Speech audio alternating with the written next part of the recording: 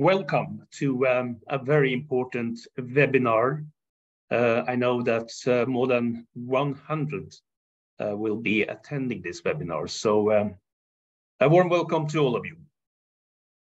So my name is Ottersen. I'm having this welcome address since I'm the chair of the advisory board of the Center for Sustainable Healthcare Education. So it's my pleasure to introduce you the topic that we are to discuss today. In fact, what we are looking at is the backdrop provided by the paper that was published just a couple of days ago in the Lancet with the title, Teaching Sustainable Healthcare to the Critical Medical Humanities. So I should say that it's a milestone for the Center for Sustainable Healthcare Education, to get this mission, so to speak, printed in the Lancet. And we are very happy also, as you will see later, to have on board the senior executive editor of the Lancet, who will be providing some comments on this very topic. Before giving the floor to Jessamy Bagenal from the Lancet, I would say that, well, milestone. If we look back to see how medical education has changed over the years, it's really impressive. I reread this morning the Flexner report, 1910, that has been so instrumental in forging medical education in so many countries, including not least the United States. But I think we all realize that if we go back to this report, it's very much about biomedicine and quality. But the aspects that we are discussing today, sustainability, equity, diversity, to be a bit kind to Flexner, these elements are not very much in place in the Flexner report. Then 100 years later, Jessamy, as we discussed today, the Lancet published the Frank Lancet Commission report on medical education. And we see the fantastic development.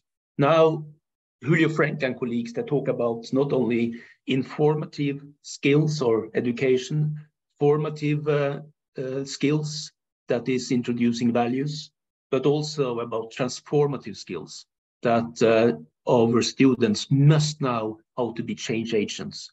But I should say that today we are introducing a fourth word characterizing education, going from informative, formative, transformative to a word that you don't find in any vocabulary, sustainative education, where you combine the frank transformative skills with the skills that we need, in fact, to address the sustainable development goals.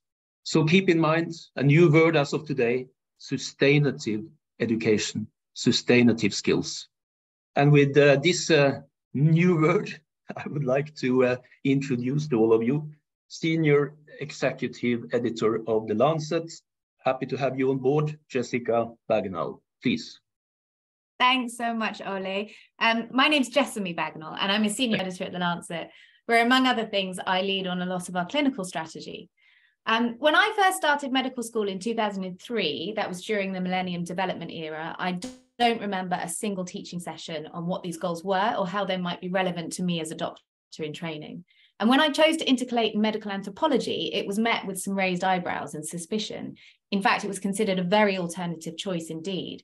But that diversity of thought, the critical approach to humanities and the intersection with medicine and its history has been a crucial foundation for all of the varied roles I've performed in my career, from surgeon in the NHS to an editor at the Lancet. But 2023 is a very different space to 2003.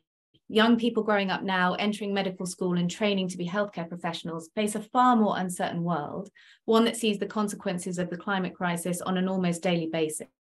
I recently saw a video created by healthcare students of different professions from across the world addressed to healthcare leaders.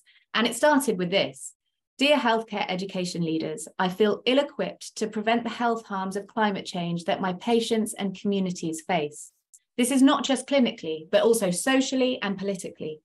The Centre for Sustainable Healthcare Education at the University of Oslo's Faculty of Medicine has a much broader scope than the climate crisis, and you can read about that in their recent comment published in the Lancet. But at its heart, it's about equipping students with the tools, context, cross-cultural and breadth of critical thinking that they need to see the Sustainable Development Goals as more than 2D nice-to-haves, and to see the 3D interconnected picture of power, health, politics and histories that can catalyse change. We were delighted to publish this comment in the Lancet, and I'm delighted to be here today. I'll leave it there. Jessamy, and I should tell everybody attending here that the Lancet was also the journal that published the Frank report, Commission report in 2010. And as you said, this was updated, I think it was last year. That's right, it was updated last year. Please go and take a look at it. Exactly. It summarises what's happened since 2010 and also particularly some of the changes post-COVID-19. Yeah. And I think there's a lot in there about convergent science, about the need for healthcare professionals to balance that, you know, very narrow and specialised training that we often have to have with also the complexities of the world we face. And that's a challenge. It's difficult. No one's saying it's not. So thank you again, Jessamy. And now I should tell you that there is a slight change in the program. Helen Clark was supposed to contribute, but she has a very, very good excuse that we must accept. She's in the field somewhere in Nepal, I believe it is. So I guess you all understand that it would have been very difficult for her to take part today. But we send our best regards and thoughts to Helen Clark, because she has been very instrumental in forging the thoughts and ideas that provide the foundation for the Center for Sustainable Healthcare Education. With these words, I would like to call upon Eivind Engebretsen, whom you all know, and who is the head of the Center for Sustainable Healthcare Education. We will hear more about what she represents and what it is. Thank you. And Eivind, please. Thank you very much, Ole Petter, and thank you for these very inspiring introductions. I will actually provide an outline of the main content of the paper as a kind of a point of departure for our discussions.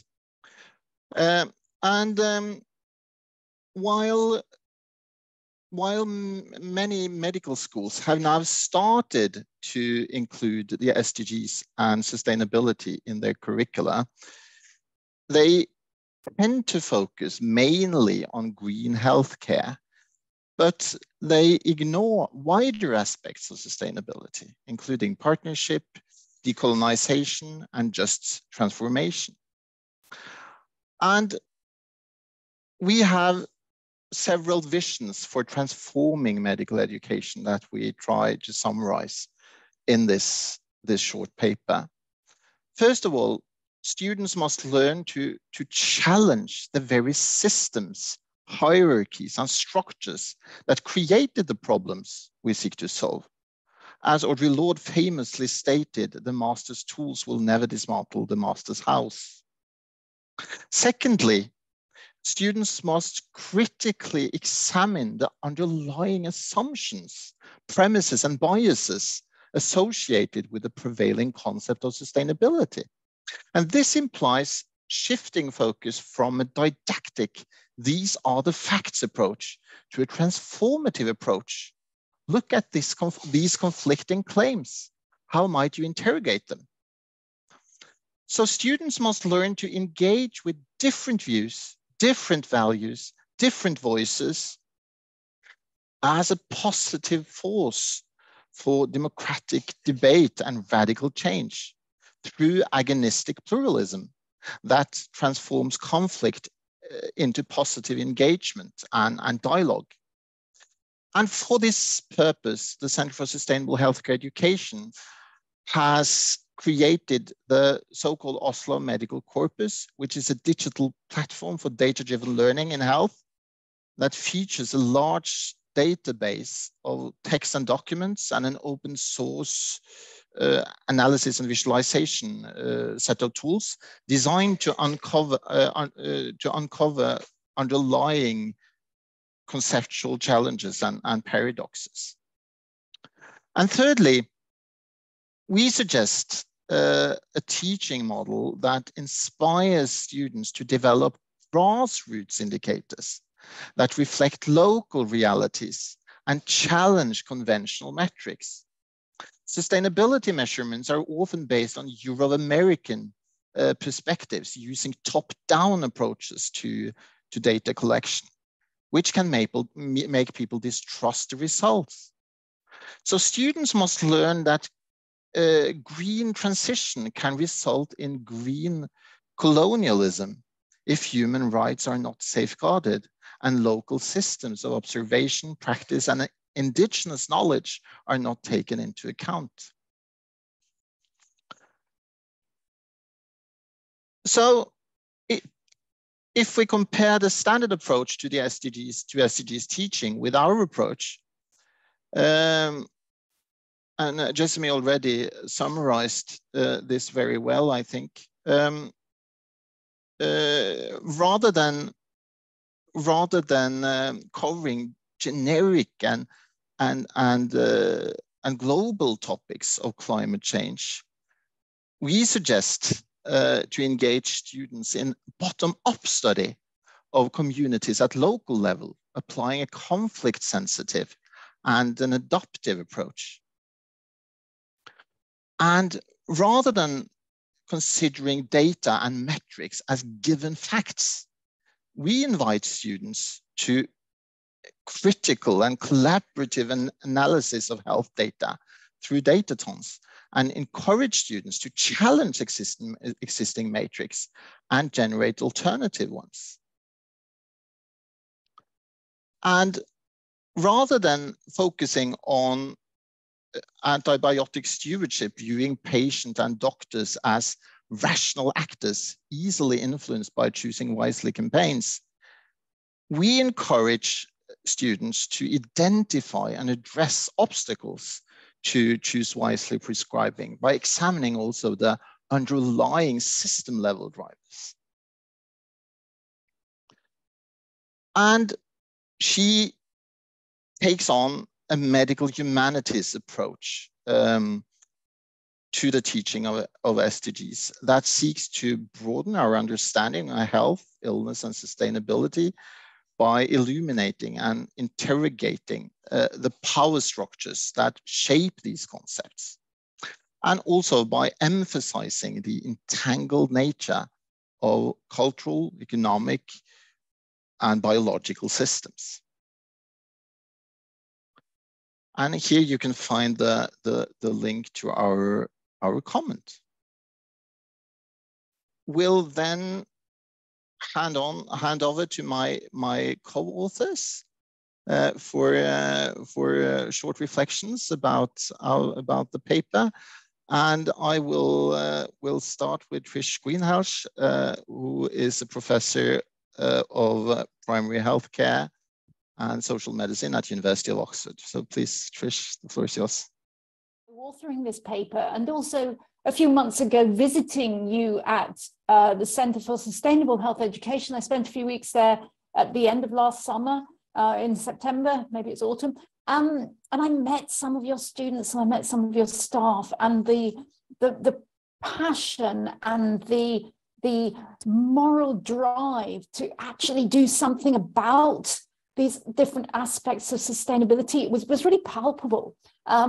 And it takes me back to my own student days, actually. I went to medical school in the late 1970s, and I was always the one that had my hand up to question the assumptions. And I was actually seen as rather a naughty and difficult student.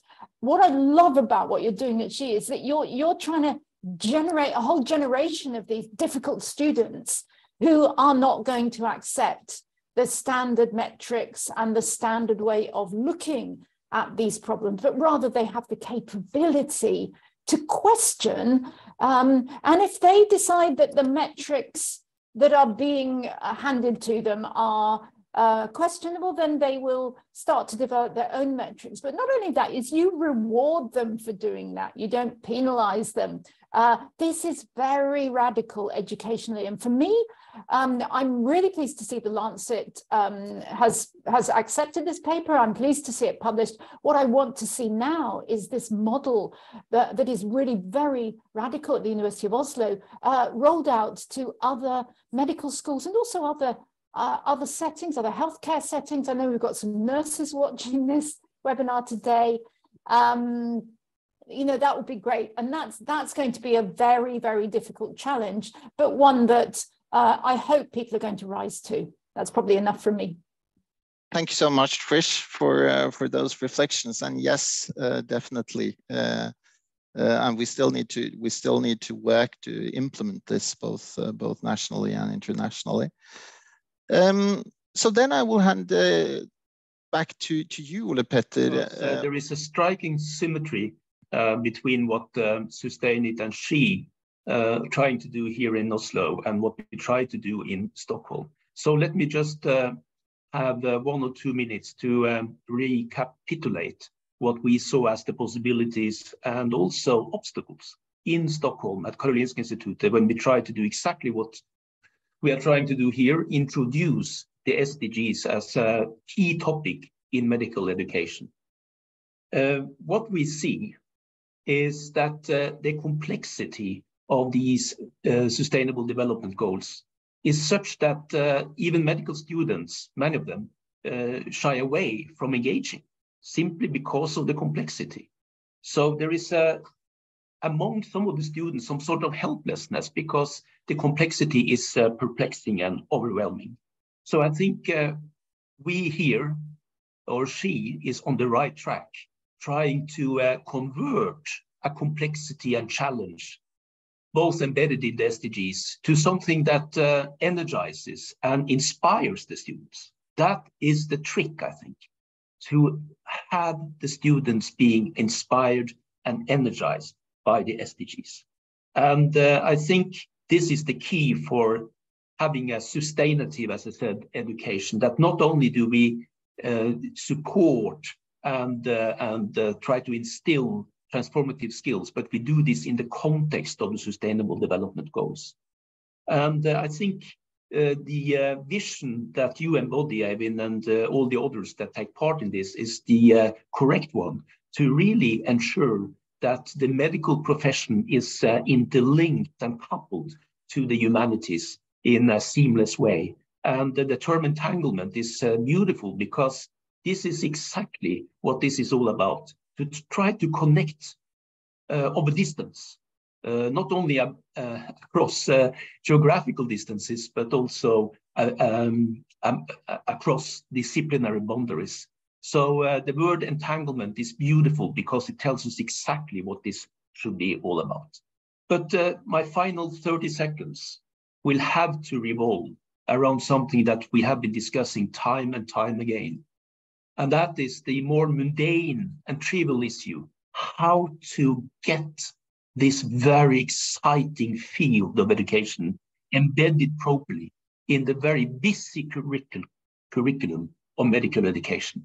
This is a trivial thing to bring into the discussion, but a very important one. And the only way to succeed is to have all the teachers on board, or as many as possible, and to have the full support of the students, because this is not an easy thing to do, to revise a medical curriculum.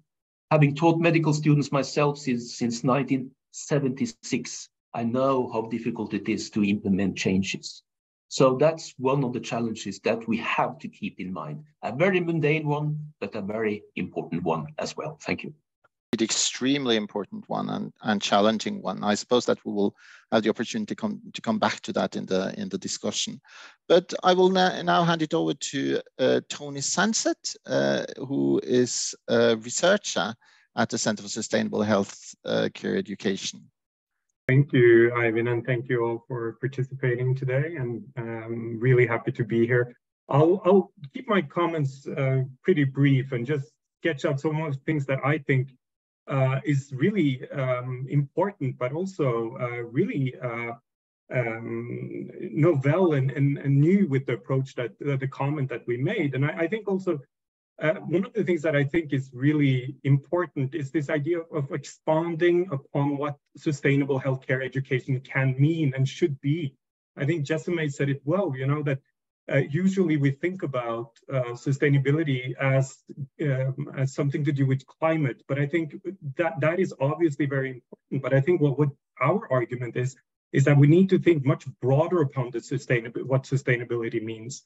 We need to think about it across several dimensions, the political, the social, and the ecological, and then transform that into medical education. Obviously, a lot of health disparities in today's world are caused by unequalness and inequality, which has social and political and economical foundations. And then climate comes on top of that and exacerbates the problem.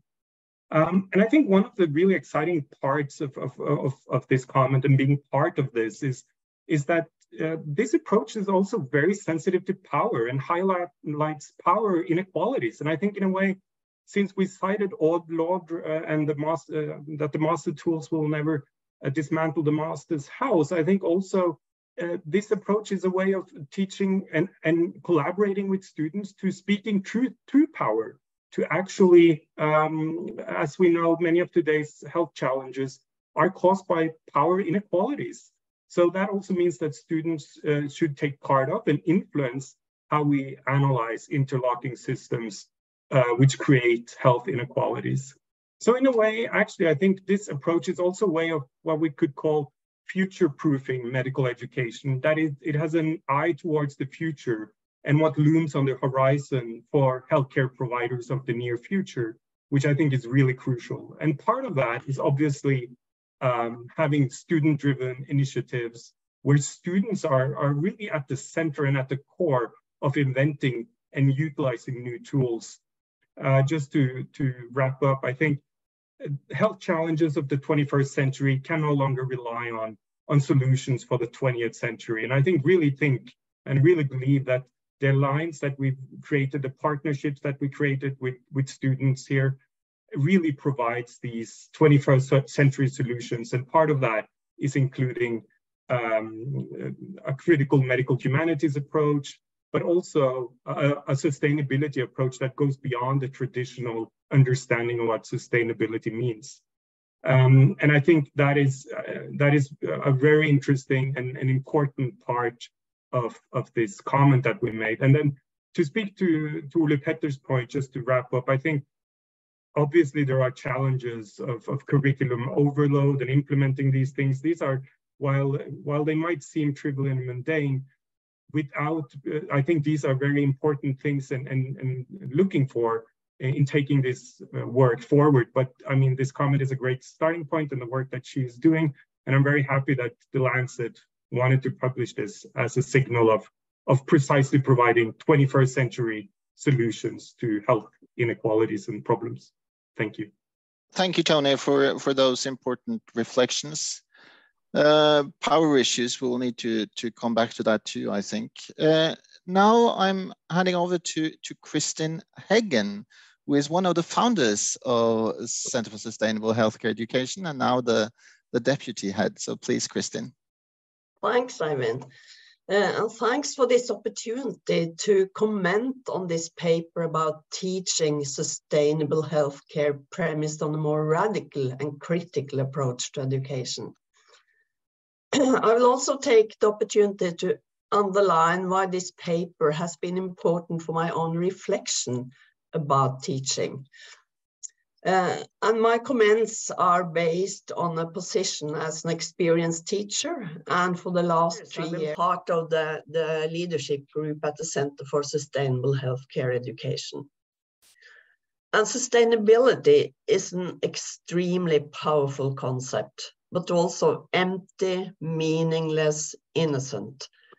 And this fact triggers an interest for exploring power dynamics related to sustainability.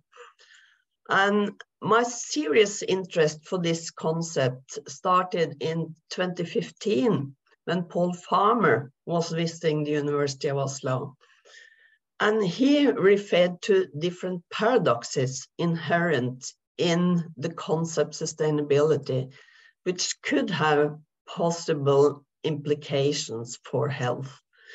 And we, Eivind, Engebretsen, and Ole Petter Ottersen, we studied policy documents and identified conceptual drifts or shifts in the concept of sustainability across different policy documents.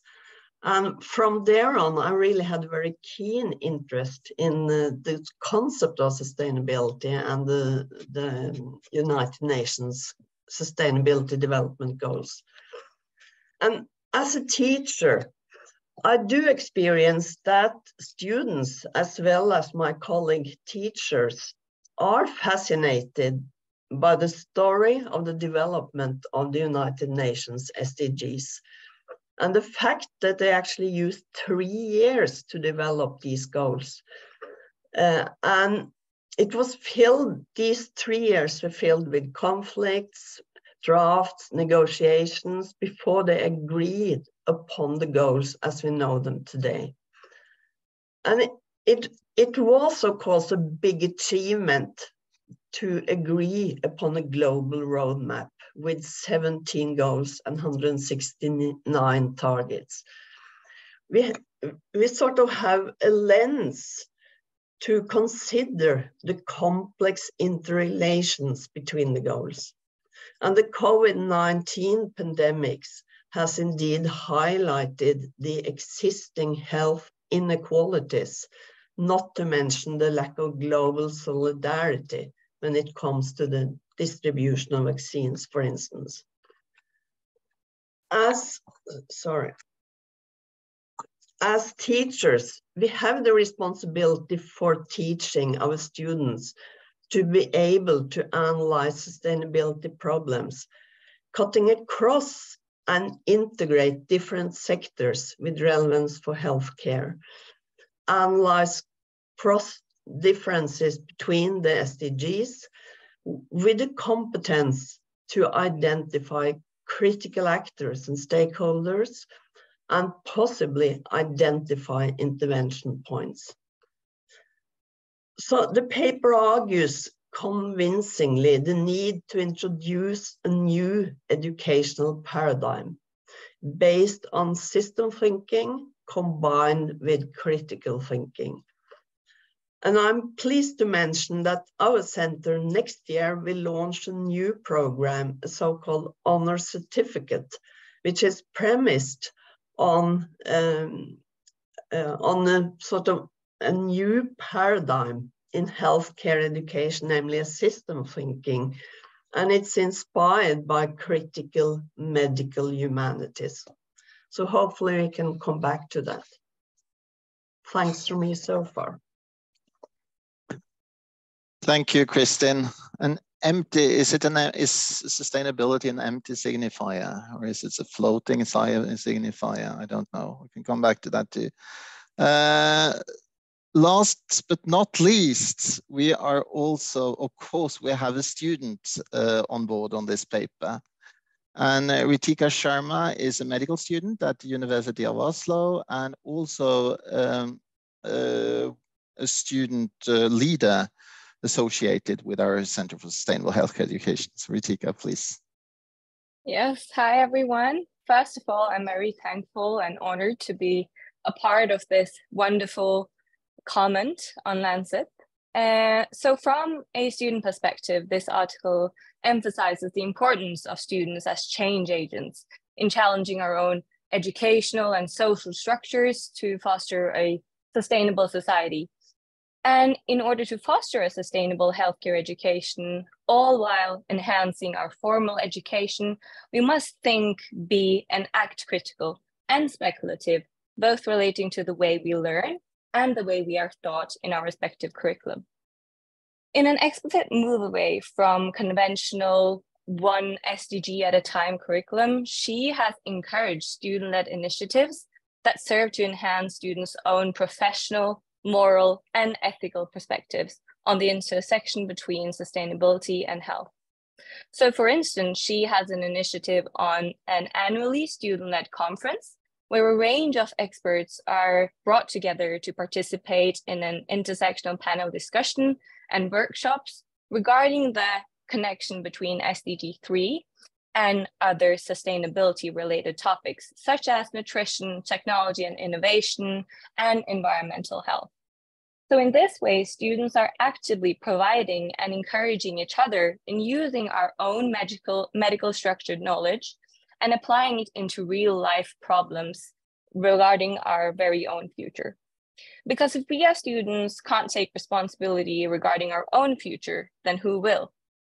So I really hope this article can serve to inspire and encourage other students with the same engagement as we and she have. Thank you.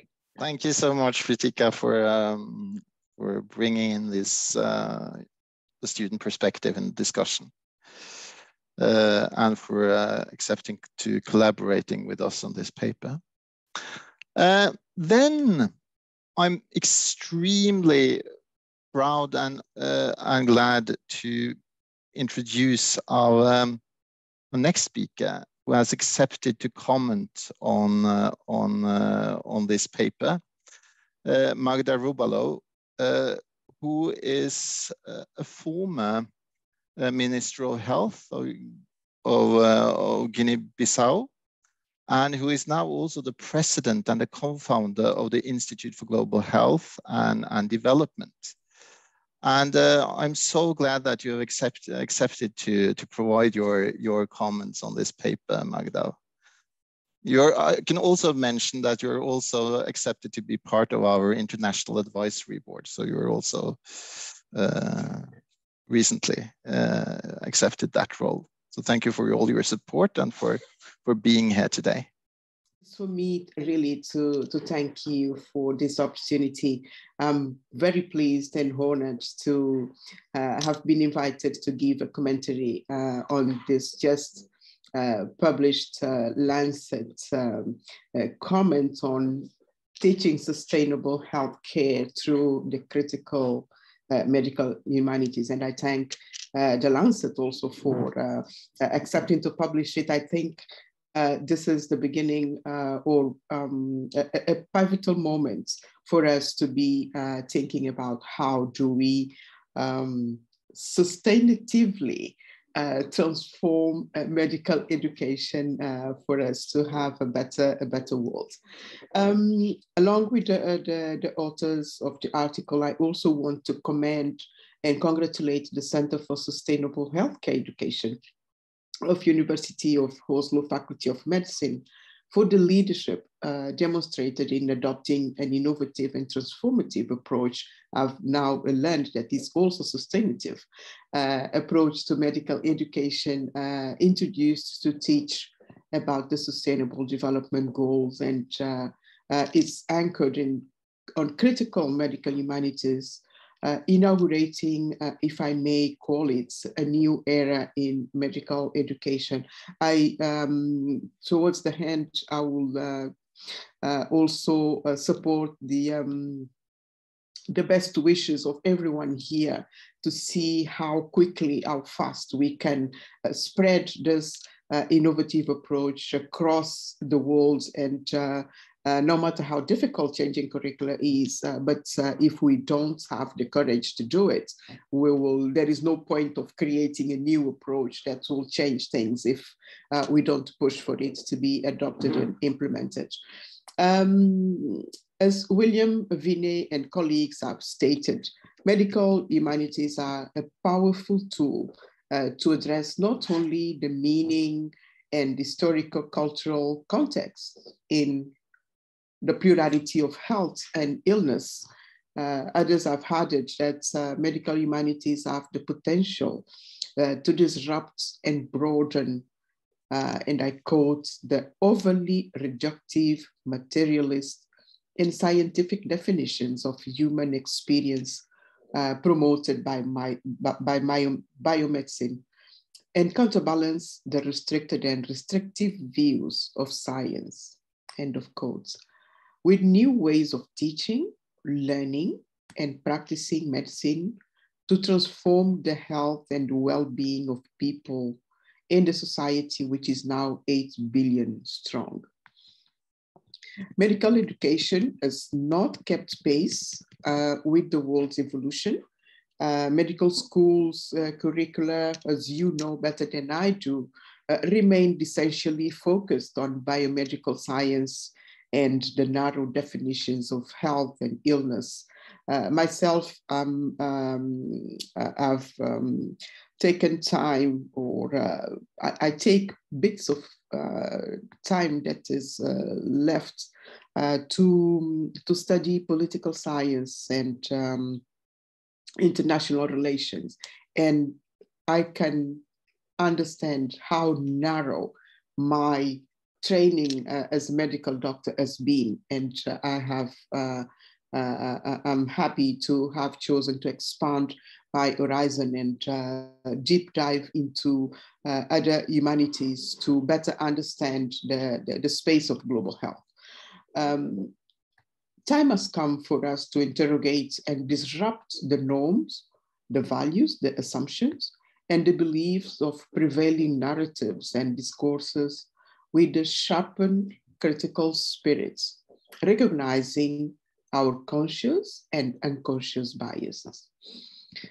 The article is timely, as I said. It's a timely contribution to the ongoing debate around transforming the global health architecture, decolonizing global health, and the need for new or improved global governance mechanisms to protect our common public goods.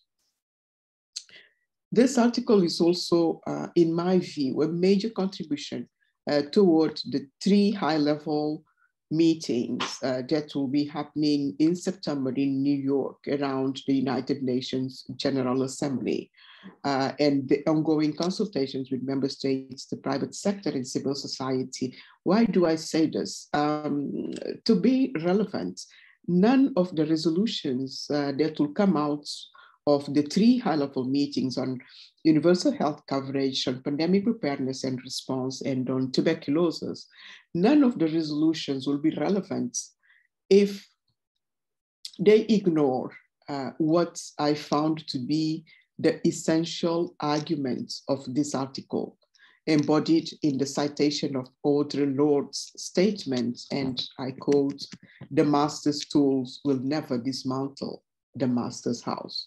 To me, this is such a critical argument in this article, and that's what should drive the energy that we need to transform the way our students are taught, how they learn and how they provide healthcare, how they think about health and illness.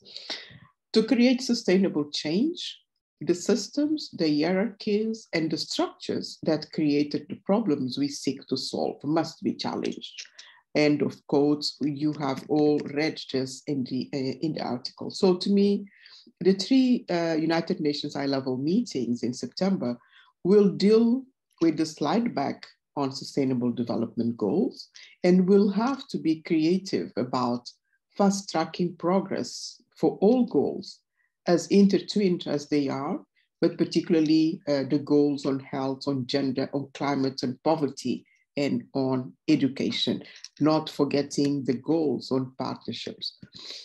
Preventing the next pandemic will not be possible without a new level of thinking and acting to dismantle the root causes of the challenges we are confronted with today. And I agree with the authors of the article in that sustainability is interdisciplinary. It should not be oversimplified, nor narrowly defined.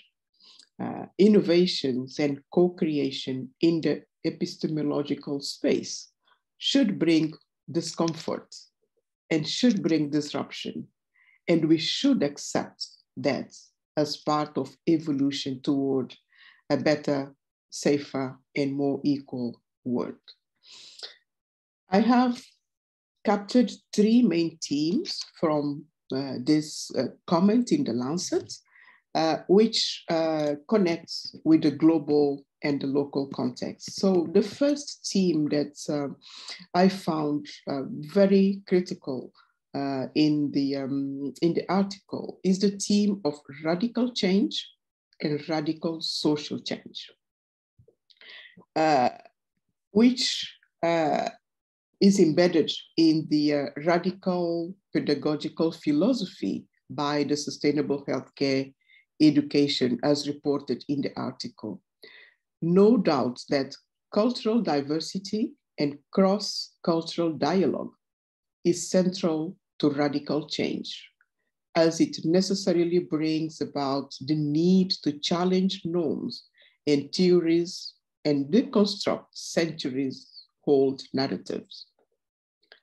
The notion of cultural humility and diversity awareness to develop and cultivate intercultural competence is a legacy that all medical education programs should embrace to remain relevant and contribute to shape a better world where social justice will prevail. The second theme that I found critical in this article is the theme of entanglement. And I will add the notion of productive entanglement with the biomedical culture and its limitations. The authors discuss the importance of critical thinking, system thinking, and I think we should also add risky thinking as important to be transferred to the students to instill democratic debates and constructive disagreements, to transform conflicts into positive engagement and dialogue and develop collaborative relationships. This dimension of plurality, while engaging with complexity and ambiguity, is paramount to achieve difficult compromises, which are key definitions of how the Sustainable Development Goals are arrived at. It is all about difficult compromises. It is all about ambiguity. The whole concept of sustainability is an ambiguous concept, difficult to grasp with.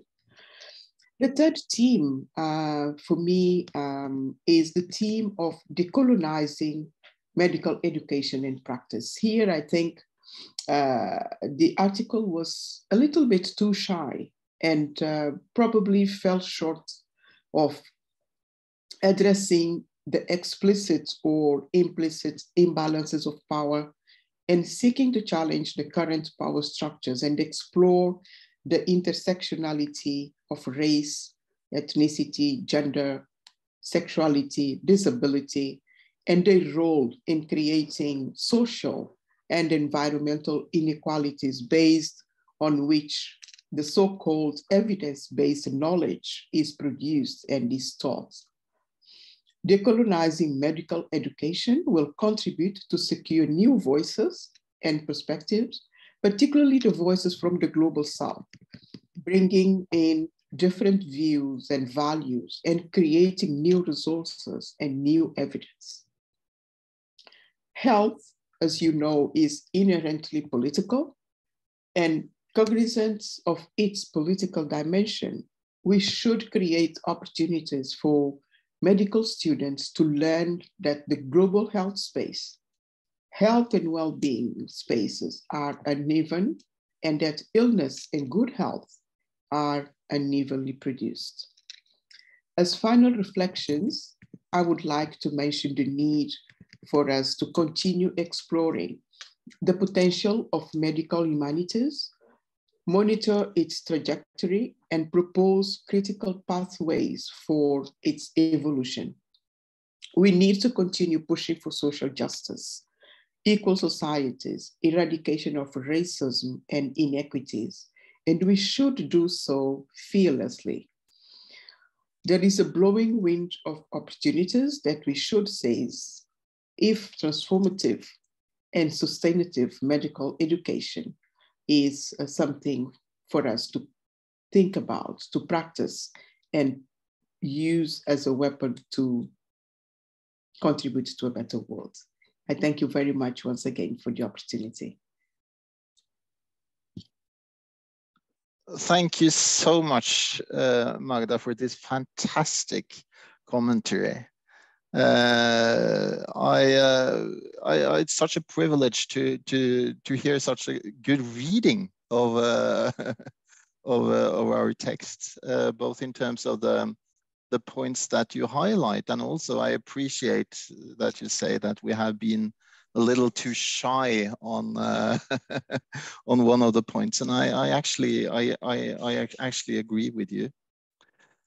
I'm sure that the panel members of the panel would like to respond to this, and we also have some very interesting comments in the chat that we can also bring into the discussion. We have some time now, and so Ole Petter, what are your reflections? Yes, thank you to Magda. I think you are spot on when you say that we have to look into the power asymmetries that make it very difficult today, in fact, to embark on this line of teaching. So one thing is, of course, the power asymmetries that are embedded in the term the colonizing global health. Absolutely very, very important. But I know this very well from the inside, having been a university president for almost 14 years, first at Oslo and then in Stockholm, that there are other power struggles that we have to take into account. Mm-hmm. And one very important power struggle is simply what kind of time perspective should we have as universities? And what we're seeing today increasingly is what we could call a short-termism, that the political decision makers, they expect us to interact with industry, with the private sector, with the society as we see it today, to bring short-term benefits to society. And that's good. But we must now, that we as universities, we are stewards of the long-term perspective. We are the real stewards of the term sustainability, because these terms, they go beyond the political horizon of those who we elect. So we must not miss this opportunity to really work for future generations with a long-term perspective. And that means also, of course, that we should not only look at universal health coverage, because that has no time perspective in it. We should look for how to build universal preparedness for health, to ensure that what we do as medical practitioners and teachers also relates to the health of future generations. So we have to take into account the fact that we must work for a better health for all, and that means across geographical boundaries, across socioeconomic strata, but also across generations. Thank you.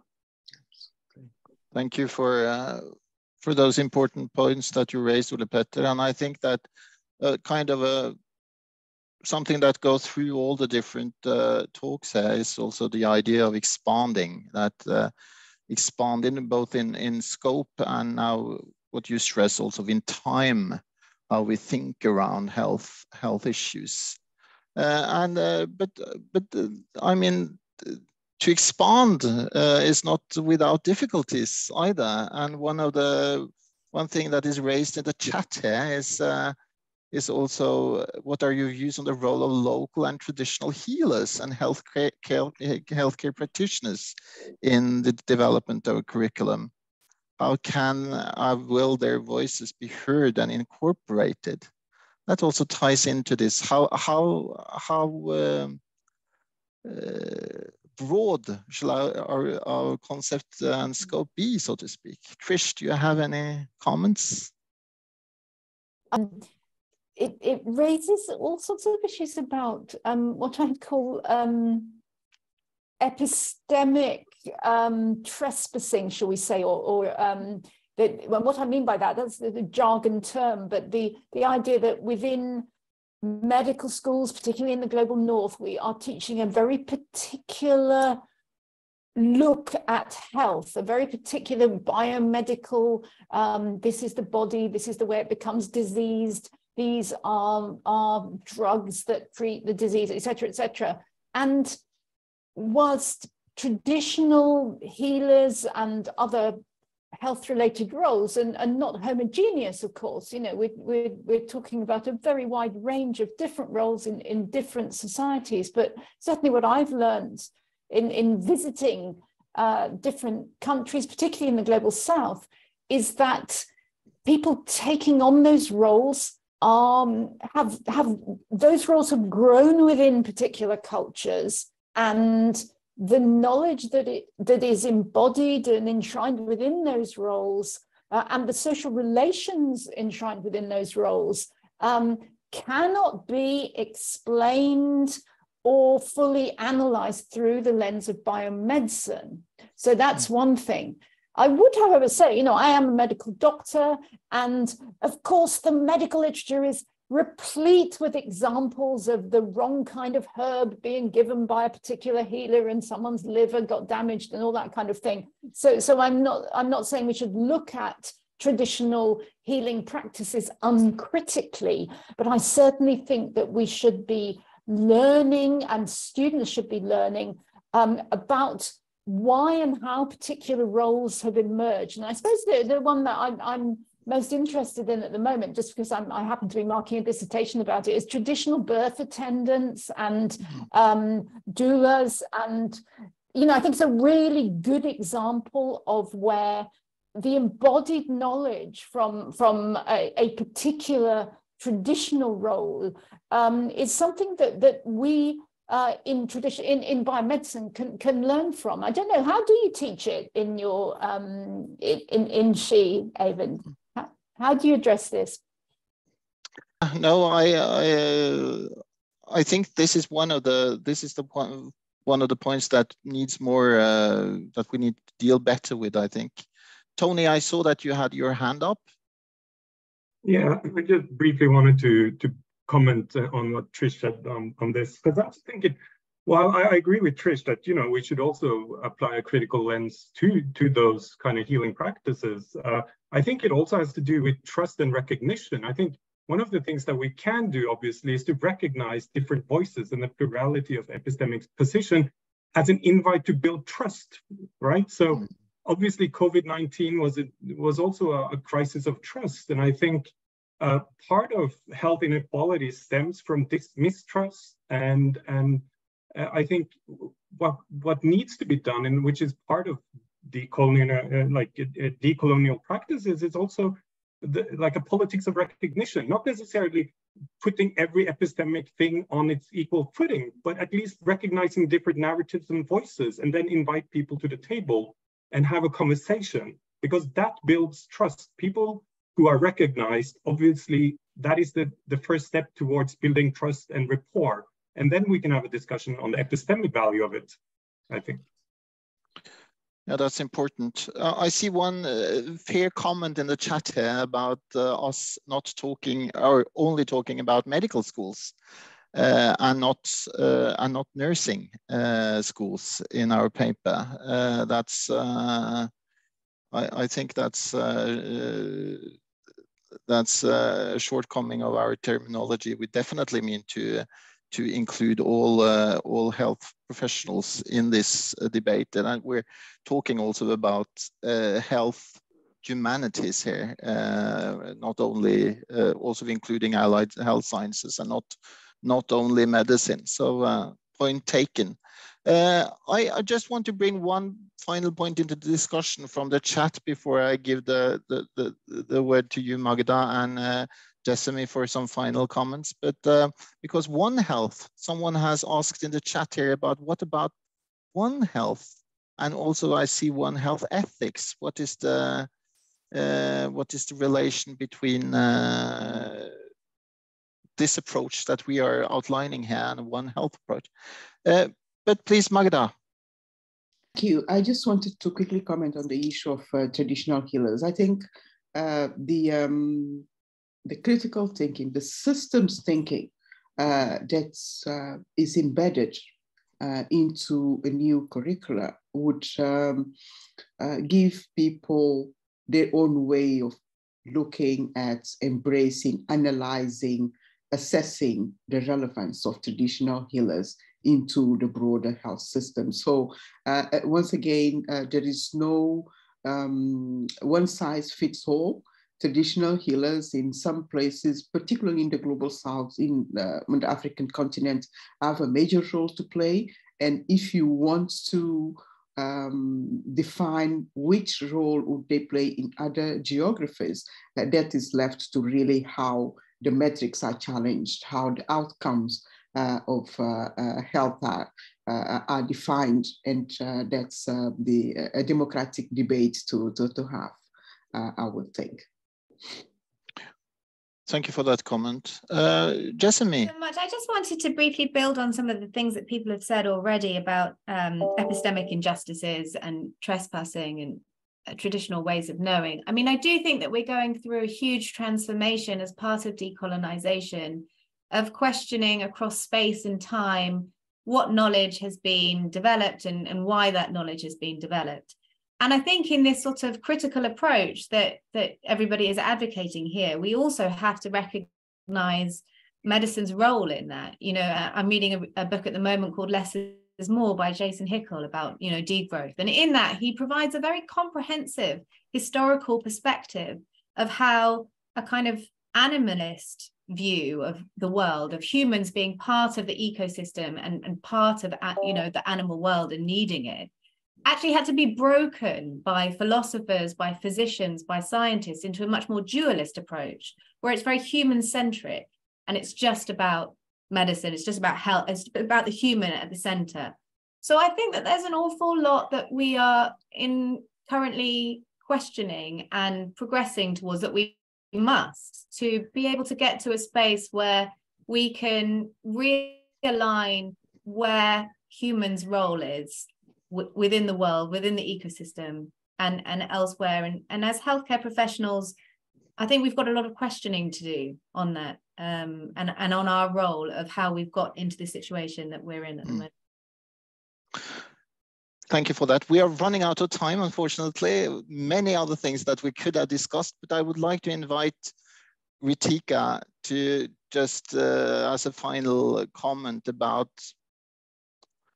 what for the future, what should be the main focus of SHE from here? I think the main focus for SHE should be to, I think we're on the right path, and we have to continue on this path, working with students, for students, and also encouraging all the educators of the medical faculty and also healthcare faculties to continue to promise that what our vision is. So we have a huge task to do, and I think we have a good start now. Thank you. I'm so glad that we have you and the students on board. Thank you all for joining. Thank you to all the speakers. Thank you to the Lancet, and a special thanks to you, Magda, Robalo, for providing these fantastic comments and this insightful reading of our comment. So thank you all. Thank you so much, everyone. And let's press ahead. We shouldn't be shy. We should carry on. Thank you, everyone. Bye.